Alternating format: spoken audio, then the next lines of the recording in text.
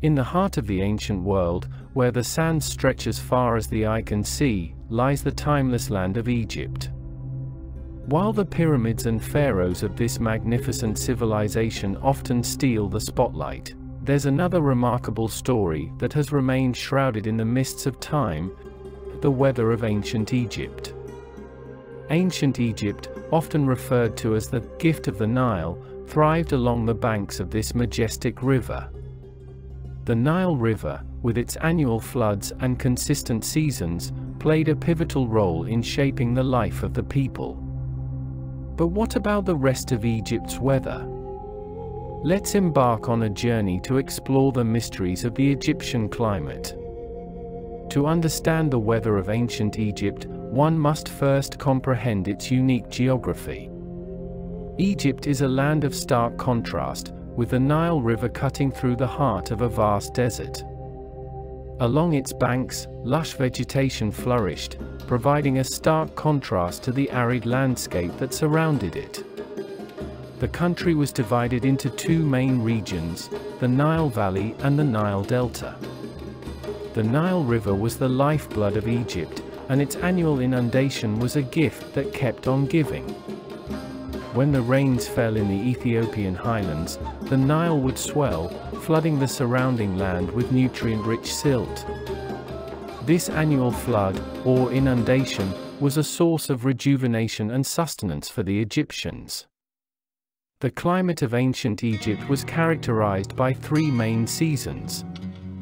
Inundation, or akhet, marked the flood season when the Nile would overflow its banks. Next came Peret, the growing season, when farmers would sow their seeds in the fertile, newly deposited soil. Finally, Shimu, the harvest season, brought an abundance of crops, and the cycle would begin again. These consistent seasons allowed Egypt to sustain itself for centuries. The weather influenced every aspect of ancient Egyptian life. From the crops they cultivated to the clothes they wore, the people of Egypt adapted to their environment. Agriculture was the cornerstone of their society, and the predictable flood cycle of the Nile allowed farmers to plan their planting and harvesting with precision. While the Nile Valley and the Delta were the agricultural heart of ancient Egypt, the regions beyond these fertile lands presented a different set of challenges and opportunities. The vast deserts, known as the Western Desert or the Libyan Desert, and the Eastern Desert or the Arabian Desert, were inhospitable and unforgiving landscapes. These deserts, with their searing heat and arid expanses of sand, were harsh environments that would deter most. But the ancient Egyptians saw potential beyond the green banks of the Nile. The Western Desert, also known as the Libyan Desert, concealed a wealth of precious resources beneath its shifting sands. The ancient Egyptians ventured into this desolate landscape for various reasons, primarily driven by their insatiable quest for valuable minerals.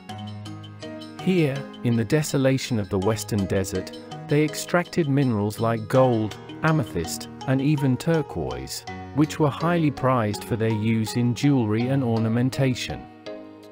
The allure of these treasures drove the Egyptians to navigate the formidable desert terrain. On the other side of the Nile, the Eastern Desert, also known as the Arabian Desert, provided a different set of opportunities. It served as a vital passage to the Red Sea, a gateway to the outside world. The ancient Egyptians established trade routes that crisscrossed the Eastern Desert, connecting the Nile Valley to the Red Sea coast.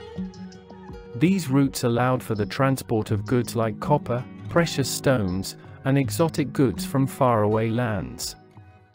The deserts were not just a source of wealth and trade, but also a destination for spiritual quests. The vast, unspoiled expanses of the desert were seen as a conduit to the divine. Egyptian ascetics and seekers ventured into the deserts in search of solitude and spiritual enlightenment. It was believed that the quiet isolation of the desert allowed one to commune with the gods and achieve a higher state of consciousness.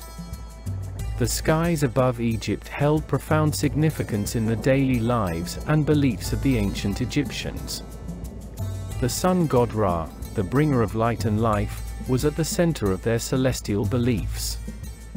Ra was believed to travel across the sky in a solar bark, a celestial vessel that carried the sun from the eastern horizon to the western horizon. The daily journey of Ra marked the passage of time and was central to the Egyptian calendar. The Egyptians closely observed the stars, particularly the star Sirius, which they called Sotis. The heliacal rising of Sirius, or its first appearance in the eastern dawn sky just before sunrise, coincided with the annual flood of the Nile. This alignment of Sotis and the Nile inundation was a celestial sign that heralded the beginning of the fertile season.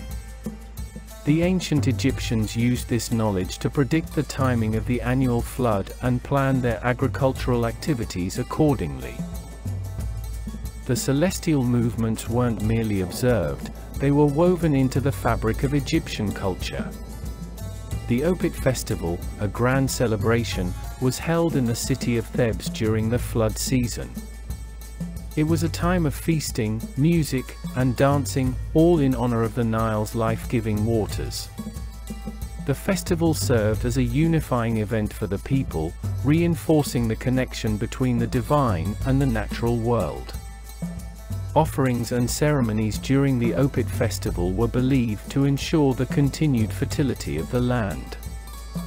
While the ancient Egyptians possessed a deep understanding of the seasons and celestial movements, they also practiced early meteorology. Using simple but effective instruments like the merkit, they monitored the stars and the heavens to predict the onset of the flood season. The merkit, a sighting instrument, allowed astronomers to align specific stars with the horizon, providing them with a reliable method for predicting the annual inundation.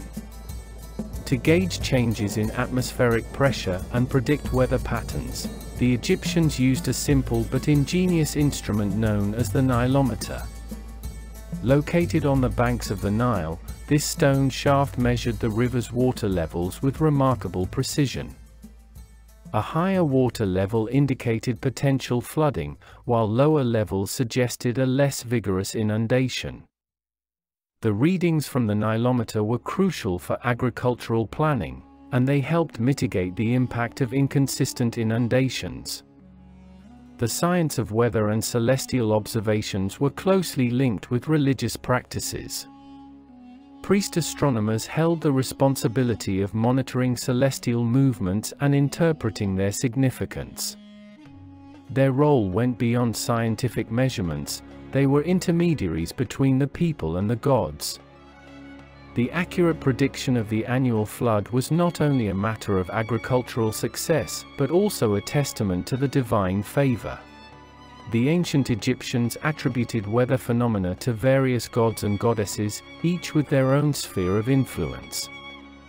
Hathor, the goddess of love and motherhood, was also associated with the sky and rain. She was believed to bring rain and fertility to the land, and her benevolence was sought to ensure a prosperous harvest and the flourishing of life along the Nile. Tefnut, the goddess of moisture, played a crucial role in the Egyptian pantheon. Her sphere of influence extended to rain and dew, and she was invoked to bring relief in times of drought. The Egyptians recognized the delicate balance between arid conditions and the need for moisture, and Tefnut was seen as the guardian of this equilibrium. Weather played a pivotal role in Egyptian rituals and ceremonies. The Feast of the Valley, for instance, was a grand celebration that revolved around the flooding Nile, a lifeline of ancient Egypt. During this annual event, the pharaoh would perform ceremonies to ensure the river's abundance in the coming year. Offerings, music, and dance were part of the festivities, and the people expressed their gratitude to the gods for the life-giving inundation.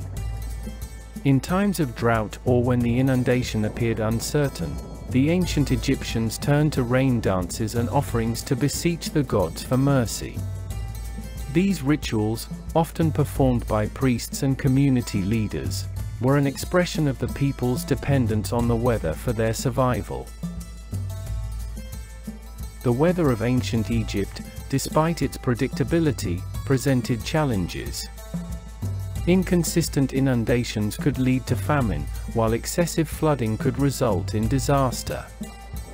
The ancient Egyptians faced these challenges with a blend of science, spirituality, and adaptation. The delicate balance between too much and too little water was a perennial concern. The Egyptians learned to adapt by constructing irrigation canals and devising methods to control the flow of water. For the ancient Egyptians, the weather was both a blessing and a potential curse. While the annual inundation brought life and fertility, it also had the power to unleash destruction. Their survival depended on their ability to harness the forces of nature, turning the whims of the weather into a source of prosperity. This is just one chapter in the epic tale of the land of pharaohs and pyramids. The weather of ancient Egypt, a blend of science, spirituality, and adaptation, is a testament to the enduring relationship between humanity and the natural world.